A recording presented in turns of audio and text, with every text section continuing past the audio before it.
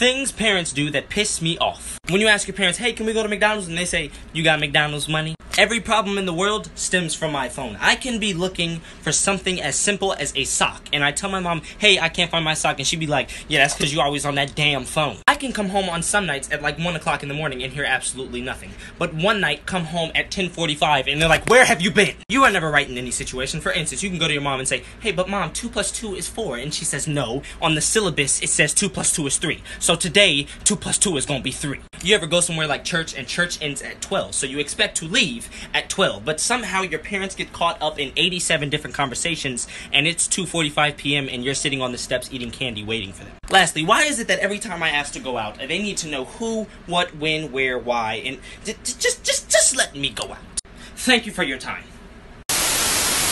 I'm about to drop some facts. Netflix is not Netflix without subtitles. Math in elementary school used to actually be fun, and then as soon as I got to middle school and high school, it just became my worst and most hated subject. Ice cream is better than cake because the frosting is just ugh.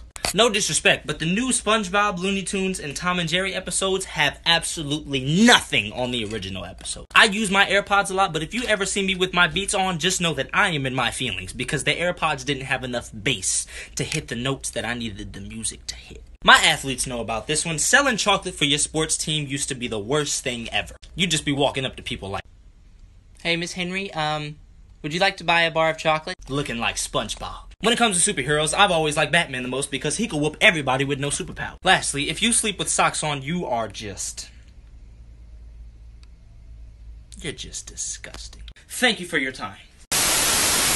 Girls, listen up. Why is it that you can have an attitude sometimes, and then when we ask you what the problem is, you say nothing's wrong, I'm fine. And then when we say, okay, well then I'll leave you alone, now you're mad again. Why is it that when we ask you if you want something to eat, you say no, but then when we show up with food, now you want to eat half my bag of fries, a bite of my burger, and 2 of my chicken tenders? Girls, y'all can ask us, do you want me to come over? And we'll say, yeah, you can come over. And then y'all like to say, but do you want me to come over? If I said yes, you can come over, that means yes, I would like for you to come over. If I ask you for your Snapchat or your Instagram, why are you giving it to me if you're not going to text me back? Women, the reason we say women are always right is because sometimes there's no winning with you guys. We can hit you with a fact, like 3 plus 3 equals 6. And you know what you'll say? Nah, cause you ain't counting right. 3 plus 3 equals 5. 3, 4, 5. Okay, you ain't doing math right. And that's when we just... You're right. Thank you for your time. These are some more things that piss me off. If you are in the bathroom and you know that you are courtesy flush, please, because you just smell terrible. If you see me wearing shades indoors, mind your business. Why is it that in every scary movie I watch, the black person always dies first? The black person can be in the middle of the line walking through the house, somebody here, and somehow the person here goes missing first. Then you got the people behind them like, where'd Keith go? For all of you watching this atrocity here is not mine. I am a proud and sad Giants fan. The best cartoons growing up were Looney Tunes and Tom and Jerry. No discussion. Leftover food tastes better when you heat it up in the oven versus when you heat them up in the microwave. But I'll still be putting them in the microwave because I don't want to wait that long. Lastly, if it's 90 degrees outside, why are you coming outside in pants and a hoodie? You're making me hot. Thank you for your time. Things parents don't understand. Number 1, okay, if I'm playing the game online, I cannot pause the game because there's other people playing live with me. So how am I gonna pause the game if they're playing too? Number 2, you ever think, you know what, I'm gonna be a responsible child and I'm gonna do the dishes. And on your way to do the dishes, your mom says, hey, yo, make sure you do them dishes. See, now I don't want to do them anymore because when I do it by myself, I'm thinking, you know what, this could be calming for me. But when you ask me to do it, now I'm required to do it. It's like reading, okay? For all of you that don't know, reading is just as addicting as Netflix is. But the thing is, I don't want to read when the teacher or my parents are telling me to do it because now it's not fun anymore. Lastly, I cannot stand when I'm in the bathroom and I've only been in there for like 3 minutes and somebody's, what you in there doing? Like, what do you think I'm doing in the bathroom? Making a sandwich?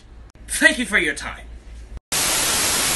Alright, I got some more facts for y'all. I will never be too old to watch SpongeBob. If you never played that game as a kid where you had to jump onto things because you thought the floor was lava, you have not lived your life.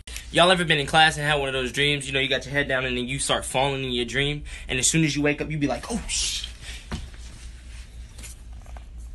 Then the teacher be like, you straight? You be like, yeah, I'm good, I'm good. If you have not spent at least a couple months binge watching either Family Guy, The Office, or Friends, I don't know if we can actually be friends. If we're in a relationship and you play with my hair, I'm getting a ring. I like the hot more than the cold because it's much better for me to be sweating than freezing my ass off. If you see me walking with my headphones in, do not talk to me. Give me a minute. I am in thug mode, okay? I am whipping and flipping bricks in my head, okay? And you talking to me is no. Lastly, if you live in the South where you know it can tend to get very hot and humid, please put on deodorant. Please. Thank you for your time. Girls, I have a question. Or several questions for that matter. Why is it that you sometimes hit guys up and say, hey, I think you're cute, and then when we respond, you somehow fall off the face of the planet and never respond again? Or like sometimes you guys do that thing where you get super touchy-feely with a guy, like a guy friend, you know, you give him hugs all the time, you know, you hold his hand, you know, but then whenever something about a relationship comes up, you're like, oh, but we're just friends. Why is it that you can have such deep and intense feelings for a guy, right? But you can't ever approach him and just say, hey, I have feelings for you. Why is it always up to me to have to approach you and tell you how I feel, even though you feel the same way that I feel? Another question, do y'all just start flirting with guys sometimes because you're bored?